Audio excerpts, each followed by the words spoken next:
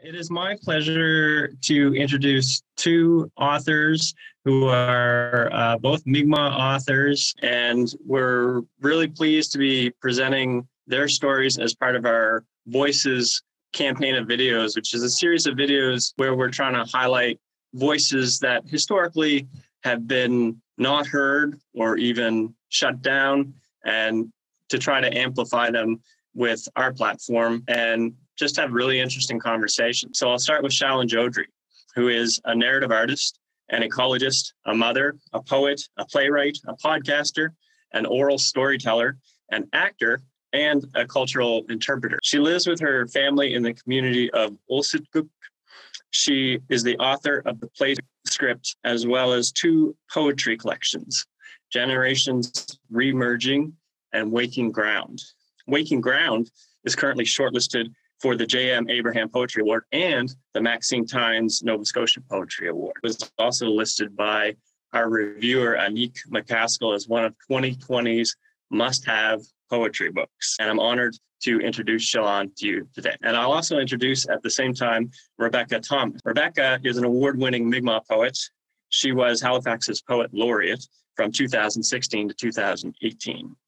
And she coordinated the Halifax Slam Poetry team from 2014 to 2017 with the Canadian Festival of Spoken Word. In 2019, she published her first book, I'm Finding My Talk, which was named a CBC and Global Mail Best Book. She had a big year last year as well. She released her first full-length poetry book, I Place You Into the Fire, and her critically acclaimed children's book, Swift Fox All Along, was published last fall, and reviewer Lisa Doucette is one of 2020's must-have children's books. So I'm pleased to introduce them both to you, and I'll let the two of you take it over from there.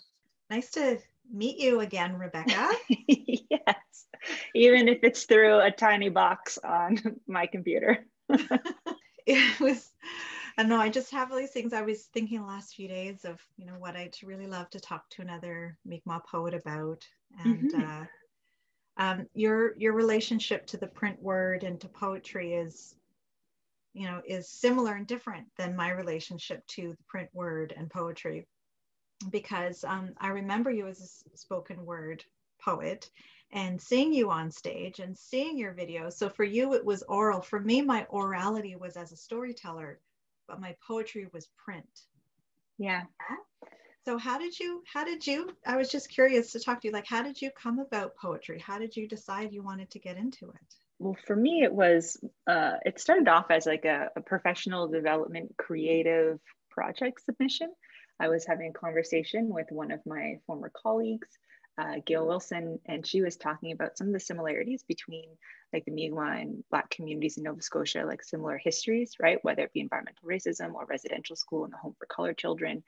And then she put me on to Elle Jones, and she said, have you ever seen Elle Jones's work, who was the previous poet laureate and before me? And I said, no, I hadn't. And so I went and I looked at some of her videos and the stuff that I could find. And I thought, I wonder if I could do that. It was the first time that I'd really seen a form of art and been like, I want to do this. This is something I want to do.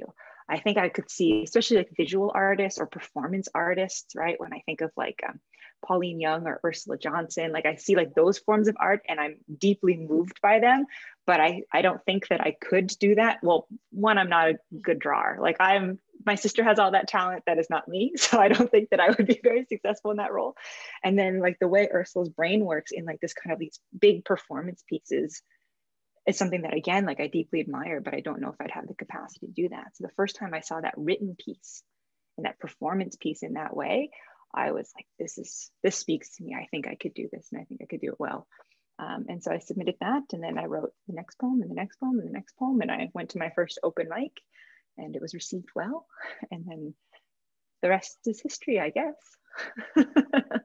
Yeah, nice. Well, for me, my mother wrote, kind of writing at home. It took me a while to realize, my father is an oral storyteller. Like he used to be in the military, and he has these funny stories about being when he was a boy, and he just knows how to tell a good story. And I wasn't really thinking about it that way for so many years. but it's my mother who would create story and write and talk about story. And I just loved reading when I was a kid. And somehow I think it started in school for me, that we had to write a poem or something. And I thought, oh, this is neat. This is a neat art form. And like you, I mean, I did at that point like to sketch. I wasn't good at it. I still don't think of myself as like very visual. Like I have a hard time even decorating my house, you know. I'm out in my studio, but you know, just plain wall. We'll just decorate it with the wood. But it's hard for me to visualize, but I'm constantly hearing in words and imagining stories and things that I want to write. And so I started writing really shyly. I'm naturally an introvert, and I would just sit outside at recess and be writing in my little notebook or dreaming up stories. And so I started writing poetry as a kid, like writing poetry, so not spoken. Mm-hmm. And I didn't really start sharing poetry spoken until it was printed and edited a few times, that I felt like I could, share it and just read it, as scared as I was. So I remember watching slam poets and like just amazing, like the energy that comes, like not necessarily about the performance of it, but that passion that you have something to say, right? And I mean, some of my poems still today, it's not so much that I feel like I have this thing to say. Sometimes it's very, very quiet. It's like this memory about being on the land or something. It's just very, very, very gentle. I have this, these poems that can be very gentle. So it's just so amazing to watch people like you and Al, that you have something to say and you have a rhythm and you're rhyming and you're making all these connections and, just putting that out in the world. So it's been really great to watch you guys, and just know that we all have different, different art forms. And so it's been really great then to read your book, even though I know you as a spoken word Mm-hmm. artist. It's great to be able to have those words. So what made you decide to publish it? Well, somebody approached me and said, we'd like to publish your work. And so I said, sure, because I thought about accessibility wise. I speak very quickly, and I sometimes use like multi-syllabic words because I like the way that I can internally rhyme them with other things.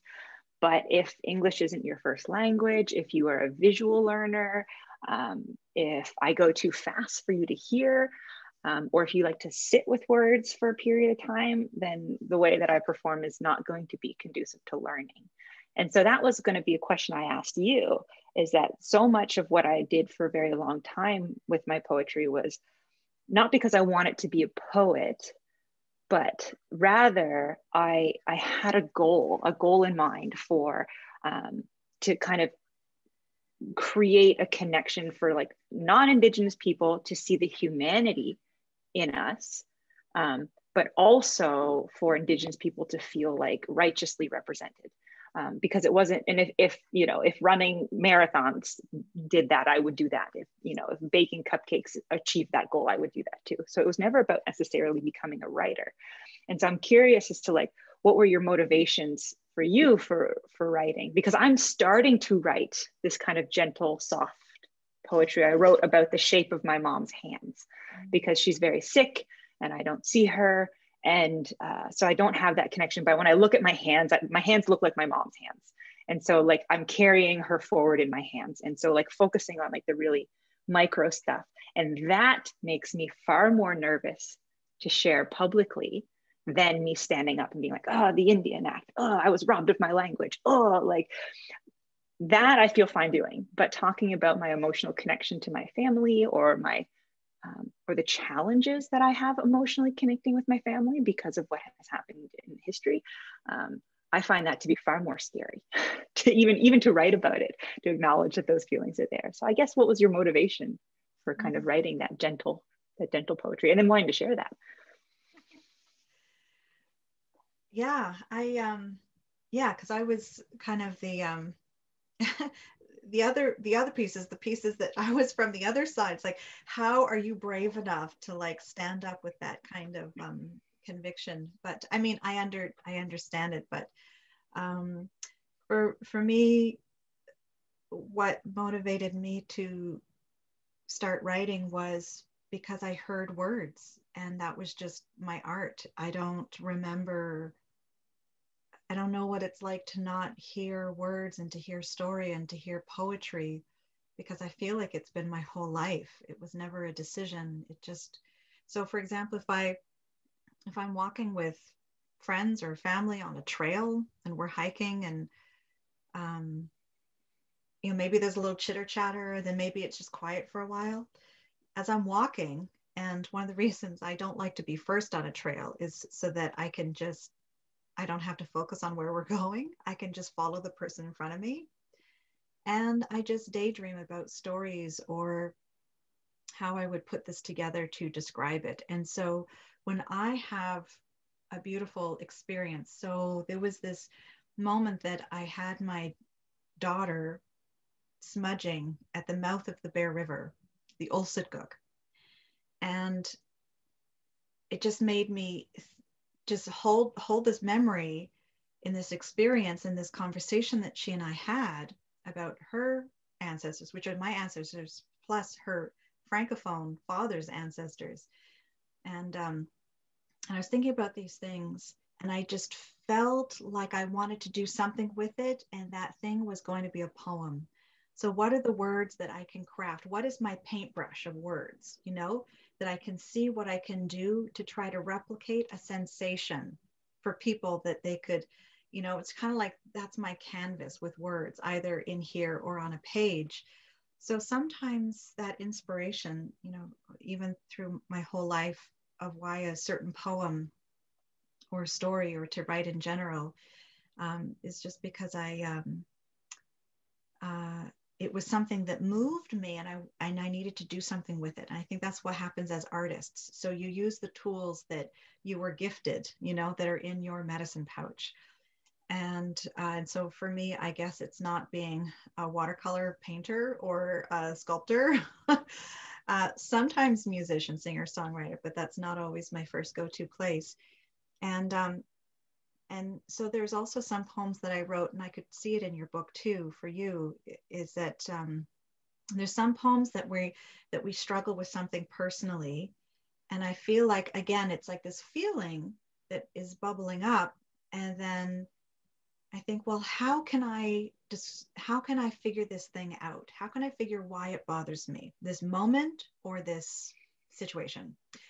And so it might be something like, I wrote this 3-part poem about insomnia that I had. And so it was just this thing in my life. And it's like, okay, let me like actually take a look at it. So for me, my way is writing. So it's like, okay, if I can turn this thing into something as I'm carving it and trying to put it outside of myself and take a look at it and paint it with words to be able to describe to somebody, how does that make you feel? Or does this look like this? Does this look like how I actually felt? As I work with it, it's, that's medicine for me as I work with the story or the poem. And I think why it's medicine for me is because that's just part of what was given to me as my tools, that we all are drawn to different forms. I think, just kind of looking through my book as my first book of poetry, that this includes like the first poem, one of the first poems I've ever written, and then like some of the most recent poems that I've ever written. So you have that growth as like beginner writer to feeling a well-established writer, as well as the growth of me as like a woman and as a Mi'kmaq person, to go from like a lot of insecurity, because I'm trying to figure stuff out, a lot of anger, feeling that a lot of things were taken from me, to like a quiet confidence. So any poetry that I put out after that won't have that same depth or growth, because even though my writing styles may change or my content, me as a person is feeling more whole.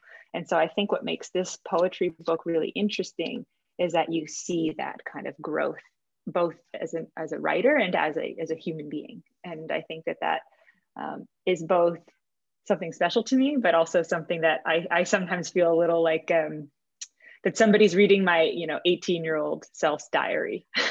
I know what you mean. My first book had a couple of those. Yeah. Yeah. Like older poems. Yeah. Yeah.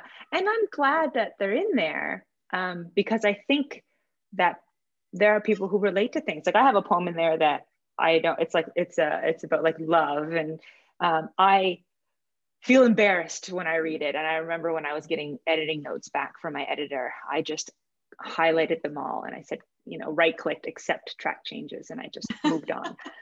But then I would have people say that this poem was the most important one to them, or they related to it the most. So I have to kind of remember that when I'm being a messy human being and not just a fully formed, put together, articulate human being, that the other people who are going through messy parts of their lives will relate to that content. So that's part of why that's in there. Mm-hmm. Right. There's actually 2 poems from my first book that I pulled last minute, and I said, I don't think I'm ready for that out. And then I put them in my second book. So how did you feel? How did you feel about that? Like, I'm curious. Yeah. Like I pulled them. I mean, yeah. Yeah. So they were personal, and they were just a little bit more personal than I thought I was ready for. So just like going back to your other question about, these personal, very vulnerable poems.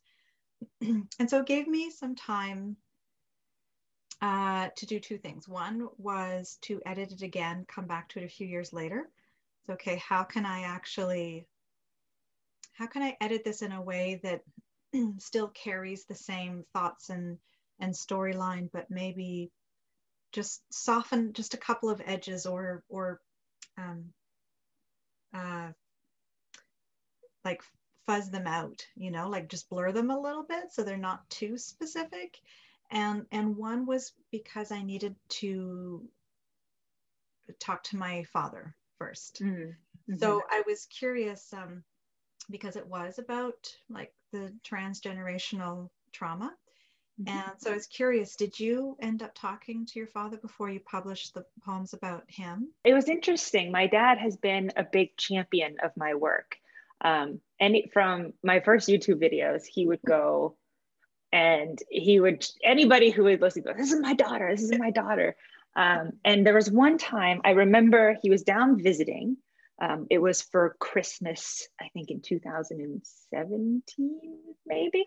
And he was here in Halifax, and it was his first time spending Christmas like in my home, in my house here. And we were out for a drive, and we were coming back from something. I think my dad went to like an AA meeting, and then we went to go get lunch. And as we were driving, he was very like, he's like, you know what? He goes, I just want to make sure that you know that you can say whatever you want about me. Wow.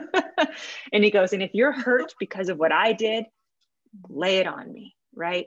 And so he was always very transparent and very supportive of that, which was really like nice to hear that he's not good at communicating a lot of times. And even right now we're trying to work with him on some things, and it's I'm pulling my hair out because I'm getting so frustrated sometimes, but he's always been really good about like, he's like, I know I wasn't a perfect man, and I know I caused harm, and you have a right to talk about that if it helps you.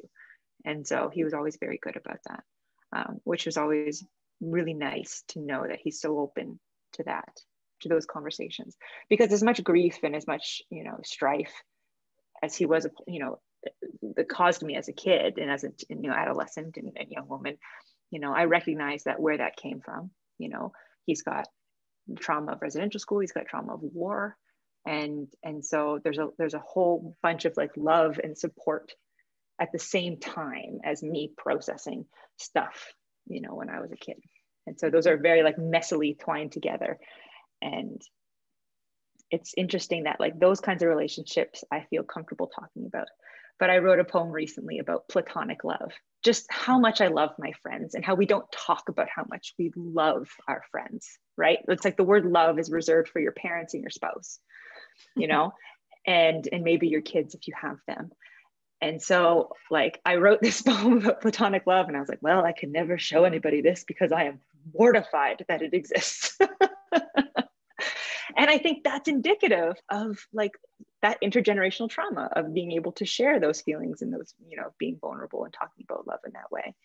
And so I will probably put it in a book somewhere, but I don't know when and if I will be fully ready, you know, to talk about that sort of stuff, because I'm still very uncomfortable about it. I have friends who give me a hug and they say, I love you. And I stiffen up and like, I feel those words. I feel that, that sentiment, but I can't say it. I can't, I'll be like, okay, you too. Like I have to escape. And so it's something that takes, I think, you know, writing about it is my safe space to kind of process. Yes, exactly. Well, yeah. So if you do put it in your second book, it gives you some time to go back to it and kind of bring up that, and you know, that energy and that trust to put it in. But yeah, I sometimes get a little bit worried about, you know, when I go do a poetry reading, if it's in a class or a group or event or whatever, about the questions when it's the Q&A after, or that if people will ask me about specific poems, because they did in my first book. I haven't really toured my second book in the pandemic, but we do get Q&A a little bit through virtual, but it seems more like general questions. I don't really get questions on Zoom about, well, in this poem, you know, were you talking about this, or how did this come about? But I did get those questions in my first book. So I was just nervous about people asking me about some of the poems, because although I published it, I don't really want, there's still a couple things I don't really want to talk about publicly, even though I've published them. Yeah, I understand that for sure. And I have gotten questions where I'm like, I don't want to answer that, or I don't feel like answering that, or, you know, what do you think it means? And I'll put the question back onto them. And I understand that, because I think like we can write poetry for an audience, but it doesn't give that audience 100% access to us, because those poems are linked to our lives, our personal experiences, our emotions. And so, you know, I'm giving you a glimpse of it, but you don't have the rights to it. And I think that sometimes, because something is published or made public, that understanding isn't always clear. And so I do come up against people who kind of get a little bristled when I say like, no, I'm granting you access to a little bit of me, but you don't get to have all of me. All right, I'm going to use that line. Thank you. Yeah. And so I'm curious, like, about like that kind of piece, like as an artist, like the nature of poetry is bound with emotion. And so like, I guess, how do you toe that line sometimes of like wanting to write and share, but at the same time wondering if this is shareable? Does that make sense? And I think that once we start sharing, then we think that everything we create should be shared, right? Like, well, if I write a poem tomorrow, well, that has to be in my next collection, right? Because that's why we write now, because we put this out into the world. That's our, you know, that's our role in society, is to be writers and to share our art. And so it is, I do have to think about that every so often. Well, it is possible that I would write things that I actually don't share. Maybe there is a poem that I wrote just for my father, or a poem that I wrote just for, you know, a friend or family member that didn't go in any book or didn't go in any anthology. It was this private art, you know, it was this art piece, one of a kind for them, and I just left it there. So I just have to remind myself that not everything I create has to be for the world. It could actually be just for somebody around me. But I want to. It gets exciting to, you know, to think, you know, what else can I share with people, because we see what great conversation it brings about. And that's a good feeling, a feeling like, okay, this is part of why I'm doing this, is to instigate good conversation. And that's also a lot of responsibility once you realize it and how you can do that. Then it's also this feeling of, all right, I am this artist for the community. This is the thing that, you know, that people are asking of me, you know, when I don't know if people came to you and asked you to write about the Corn Man. Sorry, I called him the Corn Man in my book of poetry, but I don't know if the city had asked that of you, or other people had asked that of you, or if you said, no, this is what I have, what I have to write. Yeah, it was what I have to write. I have had, well, I'll touch on like people asking in a minute, but with regards to that poem, part of the Poet Laureate duties is to deliver poetry and council in April for National Poetry Month. And I had this other poem, it's called, I forget I wish I was better at writing love poems. That was the poem that I was going to do. And it was about myself. It was a poem like if I were better at writing love poems, I would tell myself all of these things, right? To learn to love yourself. And then as we were like walking into city council, I said to Jamie McClellan, who runs the poetry the Poet Laureate program, as well as his boss, Elizabeth Taylor. And I said, that's not the poem I'm doing. I'm doing this poem. and then I went, because I felt really compelled. It felt like a great sense of responsibility. Here I am as a Mi'kmaq poet and access to a room full of decision makers that affect people in our community. And it was a duty and an obligation in order to represent, something like that in that moment. Now, I don't think it's fair when, Indigenous poets are put in positions automatically and expectantly by non-Indigenous community people to think that they can speak on behalf of a community. But in that moment, I had access to something that not a lot of my community had. So it's different, right? It's when people approach me and say, can you speak on behalf of this? I say no, because I'm only one person.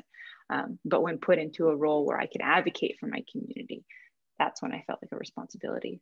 But I have had people request poems or send me, like lots and lots of people who will send me direct messages over social media. They'll send me emails. Some folks have gotten hold of my phone number, whether it's my work phone number or my personal phone number, to call me. And then a lot of community members going through a lot of deep pain will have talked about their experiences with trauma, and will ask me, like, you need to write a poem about this. And so it can be a little daunting, because part of me is like, I just want to do poetry for myself. Like, I just want to write about the shape of my mom's hands, but then the other side of me is like, I'm really good at this and I can change people's minds. And so maybe I should write about all of these things that people are asking me for. And I find that can sometimes set me up for like a bit of a like spiral of I should. And that can be sometimes a tough line to walk. But I've gotten better at it, at figuring out like what I can and cannot handle. Mm-hmm. Yeah, and to make sure that you have a little bit of both, right? To make sure that you have some that are, just about the shape of trees, just about the shape of your mom's hands, that we need those ones too. And for me, one of the reasons that I liked some of these little ones, I have this poem that's just about drinking tea in February. I don't know, really, it was this moment of drinking tea. And so I made this poem. And but sometimes I think that sometimes we need those little nuggets of just, it's kind of like looking at a landscape picture that somebody painted or took a photo of. It's just other types of medicine, and so I think about it that way, that it might not, all of them might not be here's a story I want to tell, but here's just like this image of something calm or something medicine like or something funny, or like the Corn Man one. It's probably one of my shorter poems, but I find myself gravitating towards those kinds of poems personally, because I think I seek out that calmness, or I seek out those like very simple pleasures. But when I write, I sometimes feel it as like, all right, I'm on a mission. Yeah. It's work time, right? So I seek out the sorts of poems to kind of find calmness, which I really enjoy. So what are you working on now? Well, I am writing a couple different things, but one is I'm trying to write a book about fire. Actually based on my master's. it was researching, talking to elders about fire. So I'm trying to write about that. I only write poems when something comes up. Like I don't sit down and say, okay, I'm going to write a book of poetry now. I don't know how that would go for me, but I just write a poem when it comes, and I just kind of like start collecting them. But yeah, it's COVID is starting to get tough for Nova Scotia. Hey, like it's I know that we were so lucky through the whole year. We kept telling everybody and ourselves that in Nova Scotia, but I just feel like we've been trying to be so good for a year, and part of me is just getting tired of trying to be, you know, what all these measures mean. And so I can't promise that I'll be able to write over the next few months, that I'll have the energy to. But what about you? I mean, I juggle things like you do. So yeah, I have ideas. I pitched another kids book to my publisher, and they really liked the idea. Nice. The idea is like just centered around my grandfather's chair and how much of my life and our relationship. I was very, very close with my grandfather, and he died when I was 19. And so it's kind of like focusing. The way that I can explain is, did you ever see the Disney or the Pixar movie Up? Yes, I did. You know that first bit where it's just like this life in like, just there's no speaking. It's just this like this beautiful but sad life, and it's just focused around the life and like the comfort and the love and the sadness and the loss that happened around this chair. You know, that it's about the chair, and like what we're going through is like what's surrounding that chair. And so I pitched that idea, and my publisher really liked it as a way to kind of talk about growing up and like kind of hard stuff with like kids, right? Because just because you're a kid doesn't necessarily mean that you're not going to experience like loss or love and like, you know, those sorts of comforting feelings and those very sad feelings. So it's kind of, that's one of the things. So she liked the idea. Now it's about, you know, building the story that goes with it. And then this other thing, I have this idea, and it's been in the back of my brain for a little while, and I don't know how to do it because it's a novel, and I've never written anything like that before. But I really like to read like romantic comedy novels for my escapism, but they're always usually between white people and never between Indigenous people. And so I want to write a romantic comedy novel between Indigenous people, an on reserve, off reserve love story, and like the comedy and like the seriousness, and like weave in some of that, like that stuff that's like we joke about, you know, like weave in kind of like that native sense of humor, but also some of the really serious things like, you know, identity politics, like who is and who is not considered more Indigenous. And like, so weave that into this love story.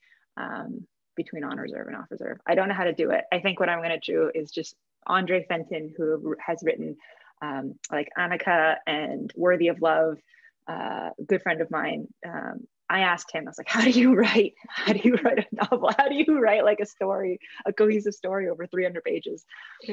And so he said, he's like, first try just making chapters and like a theme of each chapter, like a title story, like a, you know, three sentence blurby of each chapter. And he's like, and then expand those chapters. So he was really helpful. So I have to figure out how to do that. But like you, I'm very tired. I am feeling pandemic drain. And that's us having lived a somewhat normal life here in Nova Scotia, let alone individuals who, like in Ontario, have been in lockdown for a year, you know. So gentle. Ideas are still going, writing down ideas, but feeling no pressure to bring those ideas to fruition yet. Well, thanks for the chat. Yeah, it was really nice. Yeah, thank you, Wallalin.